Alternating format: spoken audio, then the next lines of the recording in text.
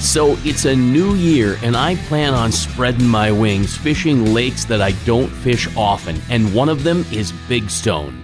I'm Chase and Walter, and this is In Through the Outdoors. I was snooping through YouTube a couple of days ago, and I found this awesome YouTube video from Lagoona Guide Service and Captain Ryan Kelly. For the sake of ice fishing Big Stone, if you're new to the lake and new to the body of the water, invest your time in the middle and the south ends of the lake. There's really three structures that stick out to me. The first of which will start up shallow, is generally anywhere from about 3 to 5 or 6 feet of water. The next structure that really congregates a lot of fish is going to be the main break on the lake. And the main break, you can find that from the north end to the south end. It extends up the shorelines. Lastly is the basin. Big Stone is a shallow, fertile body of water. It's got a lot of bug life. Fish grow really quickly out here and they get to really big size, especially the bluegills.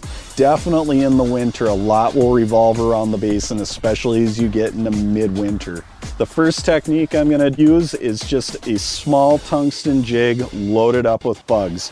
Now, there's a lot of sizes of tungsten jigs, there's a lot of colors, there's a lot of jigs out on the market anymore, and I would say overall I really use one size and one color 90% of the time, and that's going to be a number 5 gold tungsten jig. That's Captain Ryan Kelly of Lagoona Guide Service. You'll find him on YouTube. Give him a like and a follow. I'm Chase and Walter, and that's In Through the Outdoors. I hope you get out there real soon. As for me, there's no doubt I'll be out chasing Walter. Be safe, and thanks for listening.